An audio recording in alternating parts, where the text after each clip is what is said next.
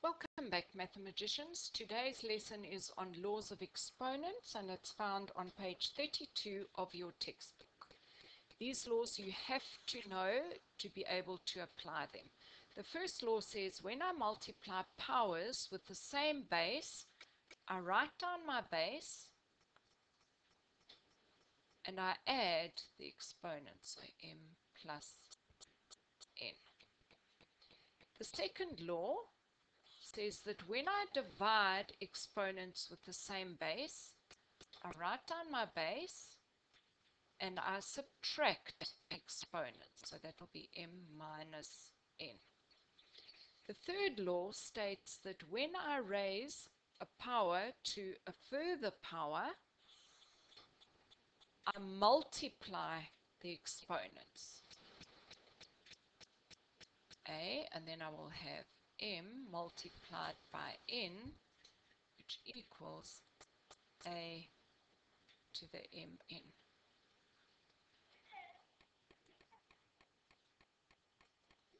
When I raise a product to a power, each factor's exponent must be multiplied by the power it's being raised to. So a, this is a to the 1, n times 1 is n,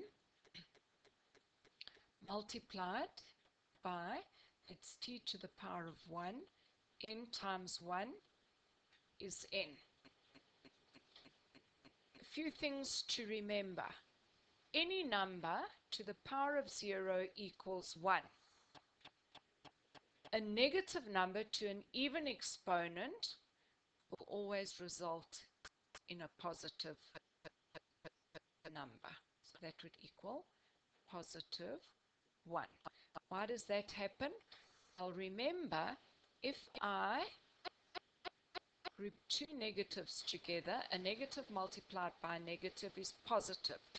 A negative multiplied by a negative is positive. So this would be positive multiplied by positive. So my answer would be positive 1. An odd exponent, negative 1 to an odd exponent, will result in a negative number. So we have negative 1. Why does this happen? Well, remember, we're going to group two negatives together, will result in a positive. If I multiply two negatives together, I have a positive, and so I have positive multiplied by positive multiplied by negative, so my result is negative 1. Let's look at the worked examples. Number 1 says 2 to the power of 2, so 2 squared multiplied by 2 cubed multiplied by 2 squared.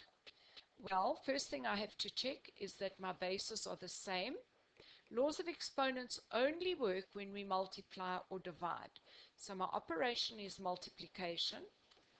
So when I multiply powers with the same base, I write down my base and I add my exponents. 2 plus 3 plus 2, and that would be 2 to the power of 2 plus 3 is 5, 2 to the 7.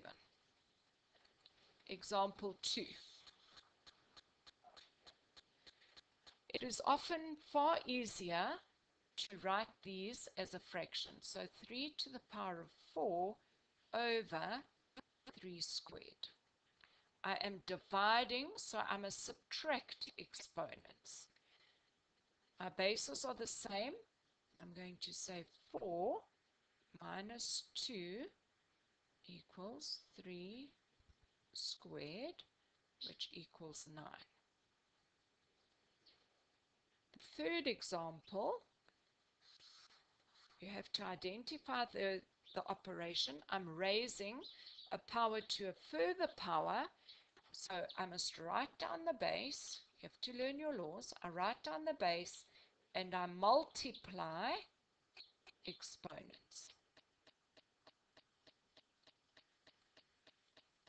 2 times 8 is 16. Or 2 multiplied by 8 is 16. This is too big a number to work out, so we leave it in exponential form. That concludes our lesson for today. Go and do the exercise, test your understanding to see how well you understand this concept. Thank you.